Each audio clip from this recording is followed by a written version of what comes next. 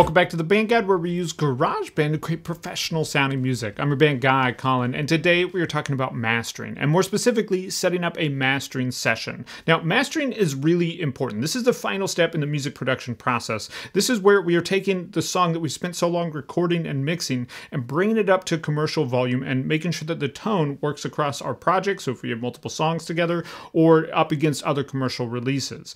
This is really, really crucial, but a lot of people either skip this step altogether or they don't take the time to set up a dedicated mastering session, which is what we're going to talk about in today's video. Setting up a dedicated mastering session is really, really important, and you can do it just like the pros do in GarageBand, so that's what we're going to do. But before we get into it, I just want to remind you, this is one of the last videos in the Ultimate GarageBand Beginner's Guide series. This video series, we walk through everything from the first time you open up GarageBand until you're exporting out your finished, mixed, and mastered song. In fact, we actually recorded a song together, mixed it together, and now we're about to master it together. So if you haven't already seen the other videos, definitely go back and check those out. And in addition to this series, I've also put together the Ultimate GarageBand Guide. This guide walks through everything: recording, mixing, mastering, shortcuts, gear you need, all that stuff, and it's completely free from the link in the description below. It's just a guide that you can download and reference anytime you need. So it's really going to help you out. Be sure to grab it from the link in the description below. But let's go and get into today's video where we're setting up a mastering session. Now, setting up a session is really, really important for two reasons. One, because you need to shift your focus from your recording and mixing hat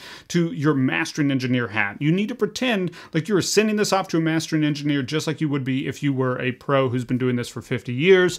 This is still a step in the process, even if it's you doing it at home. Even if you're sending it off just back to yourself, you need to transition from that recording and mixing mindset into a mastering mindset and focus on the goals of mastering and mastering alone. So that is the first reason. The second reason is that setting up a distinct mastering session is going to help us get a better final product, especially if we're working on multiple projects or just in general, which you'll see as we go through this process. So first things first, we need to export out our finished song. So once you finish mixing your song, you do a few mix revisions if you need to, and then we're going to export it out to bring it into the distinct mastering session. So first things first, if you haven't set your cycle region to the exact length of the song, be sure to do that. That way you've cut off any unnecessary time at the beginning and or end of the song.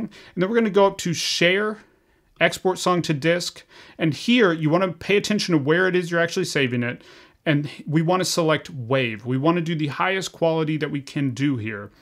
You want to select uncompressed 24-bit, and then export cycle area or length of cycle selected regions, all that. That's just saying that it's going to only export out the length that we've selected in our cycle region. And then we want to name it, so we're just going to call this Stranded and Expanded Mix 1B, and export that out. Okay, so now that is exported out, we're going to create a new session. So just go up to File, New, and we're just going to save this, create an empty project here. And then I just start with an audio track, but it doesn't really matter because we're going to be customizing it anyway. So now that we have that, we want to bring in the song that we exported out here. So pay attention to where you actually save it and how you title it. And now we're going to bring that into this session. You can just drag and drop it in. And we're going to title this Mastered. And then we're going to delete this other track because we don't need it. And we're going to hold Option and click and drag this down. And we're going to rename this one on the top Unmastered. You'll see why that's important in the next video, but getting this set up now is just quick and easy.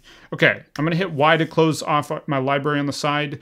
So this session is going to have two distinct sections. We're going to have the processing that we're applying on this actual track for the mastering, and then we're also going to have a second section on our master track, which is where we're going to be metering it, which is how we're seeing how loud we're actually making it, what we're doing as we're mastering, if that makes sense. So our processing is going to be on the individual track, and then our metering to see how loud it is going to be on our master track. So first things first, we're just going to take off everything on both of those places here.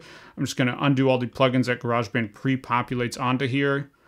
And then we're going to bring up two plugins on our master track. First, we're going to bring up under TB Pro Audio, MV Meter 2. Now, you do have to download this. It's completely free. I'll link to it in the description below. We've been using it if you've been following along in the series. But if you don't already have it, you can grab it for free from TB Pro Audio. And we're going to set this under factory presets here to RMS standard. You can also, if you click on the little three lines right here, you can go down to factory RMS standard, or if you click right here, you can just select RMS. So that's all we're going to set up on this track here. And then we're going to bring up another plugin, and I have not mentioned this one yet on this channel. This is the Uling Loudness Meter 2. This is really just serving one purpose, and that is monitoring our LUFS value, which is the new level that every streaming platform and everybody is looking for. It's kind of become the industry standard for mastering volume. So we're not going to use that yet, but just so you know, that's what this plugin is for. Again, I'll link to it in the description below. It is free, so be sure to grab it. Okay, so that is our metering. We have two meters here. We have an RMS meter that's going to show our average volume over a short period of time, and then we have our Uling loudness meter, which is going to show our LUFS. And now we're going to set up the processing that we're going to be doing on the individual track here that's actually going to be applying the mastering. So the way this flows is this is our song here. It's going to go down through these plugins and then from there out through the master over here.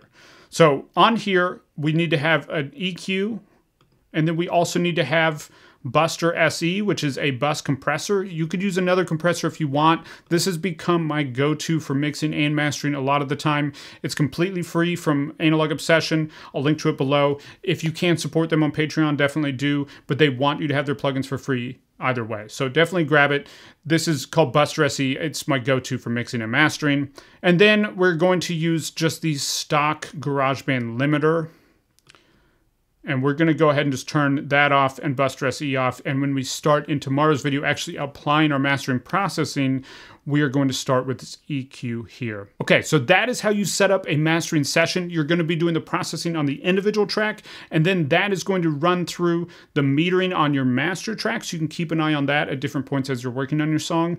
Now, why do I set it up this way? I set it up this way for two reasons. First of all, again, I'm putting on that different hat. I'm setting up my mastering engineer hat. This is the way pro engineers set up their mastering sessions. So just by setting it up and taking it seriously like a pro, it's going to help me out. But two, if I'm actually working on multiple songs, I can put all of them in here. So let's just pretend like these are a whole bunch of different songs here. And I'll just drag this down here. Let's just say I have 3 songs on this little short EP. Well, now I can have them laid out. If we zoom out here, I can pull this so that I can lay them in the order that they would be on the actual EP. So I can listen to them and how the transitions happen between the different sections. So how does this song go into this next song, and how does the tone of each of those and the volume of each of those compare? So now I can add individual processing to each of these 3 tracks, and all of that's going to run through metering in one place. So instead of having to have metering on each individual track, I just have it all on my master track. So I only have to set up one RMS meter and one LUFS meter, and I can look at the same volume for each of these. So if we just look at this for a second here, let me turn off the metronome.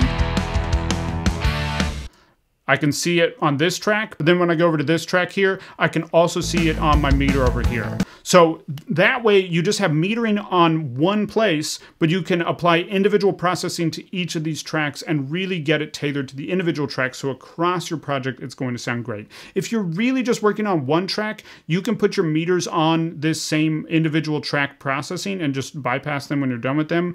But in my opinion, it's better to always have the same exact process and workflow that you follow, whether you're working on one song or multiple. That way you just get very familiar and accustomed to it. Oh, and why do we have this unmastered track here? Well, we have that for comparison because the mastering process, we're going to be processing our song to master it, and we want to make sure that we're not actually making it worse. And so by having this unmastered track here, you'll see how we use it in tomorrow's video. That is just a quick reference point to make sure that we're not making our song sound worse with the mastering processing that we're doing. It's totally possible to take a great mix and make it sound terrible with a bad master.